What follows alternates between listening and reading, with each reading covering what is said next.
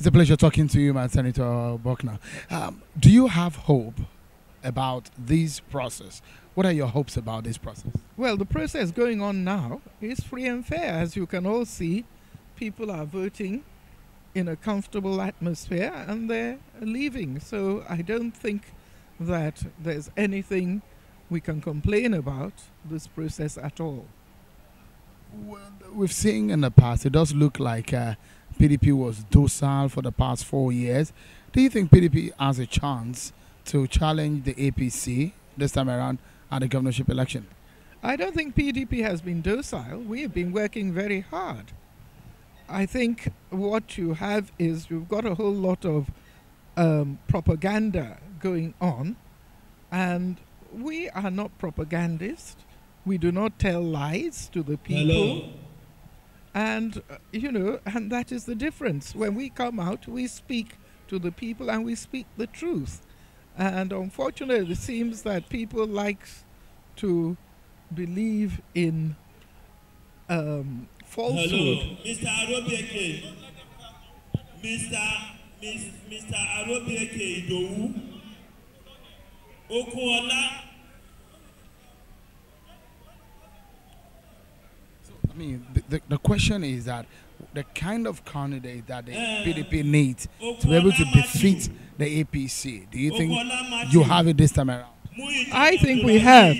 It's not so much the candidate, it's the machinery on the ground. Whether we have the machinery on the ground to be able to defeat APC. Not only that, then we have to be sure that INEC is fair. INEC is no longer independent. INEC is in the, well, I wouldn't say in the pocket exactly, but they're certainly leaning towards APC in everything we see. We could see that quite clearly from what happened in the Ekiti and Osun elections. And I am hoping that there will be something done about INEC, and maybe some of these electoral officers should be removed. Some of the chieftains of the APC are your friends, your former political friends and your allies. As it stands right now, what do you make of what is happening in the APC when an incumbent governor could not get a return ticket? Well, I think it's absolutely disgraceful what has happened in APC. Because, you see, it would seem that the whole idea in APC is that everybody should be serving one man. And if you are not ready to serve that one man, then you are out, so to speak. And that one man is the person who decides who is who, and everybody has to worship him.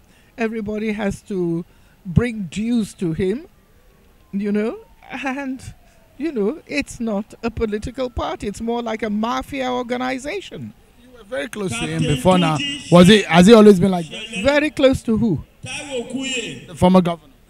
Which former governor? The person you are referring to. Well, I was never very close to him. Yes, we were together in the Senate. We were together. We fought for the June 12, restoration of June 12, and I was his deputy.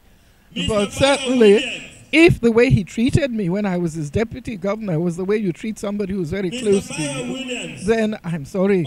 I think it leaves much, much, much to be desired. Do you think the PDP stand a chance in this election? Yes, I do. Really? Because I believe everybody's fed up with APC. What have they done for the people? They have impoverished the people. They have driven businesses away to other countries. So what is the benefit to the other ordinary person? People are starving. Very few people can even afford 1 square meal a day in Nigeria today. Because a lot of people, a lot of people in Lagos have this feeling that APC is synonymous to Lagos, and Lagos is synonymous to the APC. APC is not synonymous to Lagos, and Lagos cannot be synonymous to APC.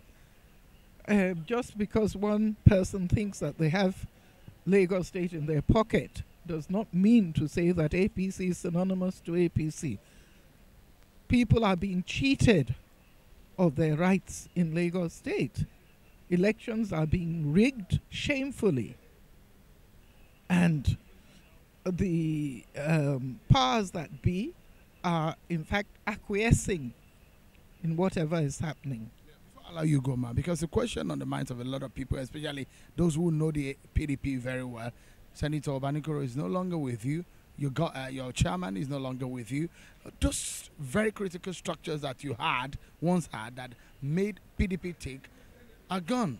Well, first of all, you have to ask why those people are no longer with us. I think most of these people had problems with the EFCC, and of course, once you move to APC, no matter whatever problem you have with EFCC, you then become a saint. And your problems are gone. I think this is why so many people are moving into APC. It's those people who have problems that are moving out of PDP into APC, because These people, can you win elections? They were very critical. They won elections for you, but they're no longer there. Can you win elections? well, I'm sorry to say so. In Yoruba, we say, kosi osumo, which means that, it doesn't mean to say that because somebody is not there, another person cannot take his place. Thank you so much, Senator. I appreciate it. It's a pleasure.